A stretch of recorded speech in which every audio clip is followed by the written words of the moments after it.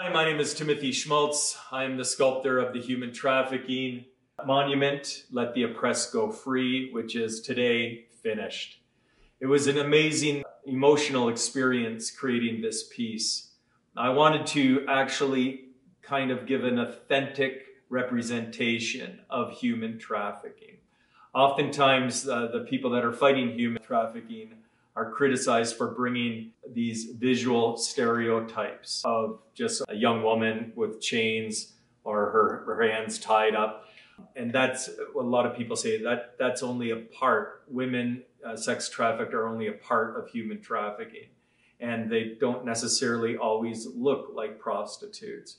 So by having a sculpture that has more than 100 figures in, I could really sculpt a portrait of what human trafficking looks like and all of its different disguises, all of its different elements within one sculpture. In a sense, it's a sculpture park on human trafficking.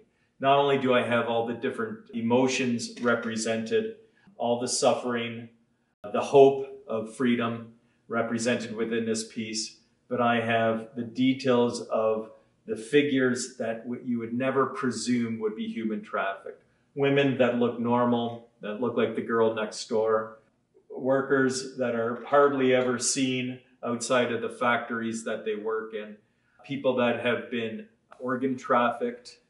I also have child soldiers, child brides, and beggars, child beggars, and child laborers. It's an amazing portrait of all the different ways our world kind of perpetuates human trafficking and modern day slavery today. It was interesting because it was early on in the project that I realized the connection between human trafficking and money. You can't escape it. And I've represented it with the tattoos that some of the young women are branded that are literally symbols of money. I also have the child beggar with the coins put in the basket. The sculpture really, when one looks at it, is an opportunity to contemplate and meditate how we have to change our society, how we have to put humanity above money.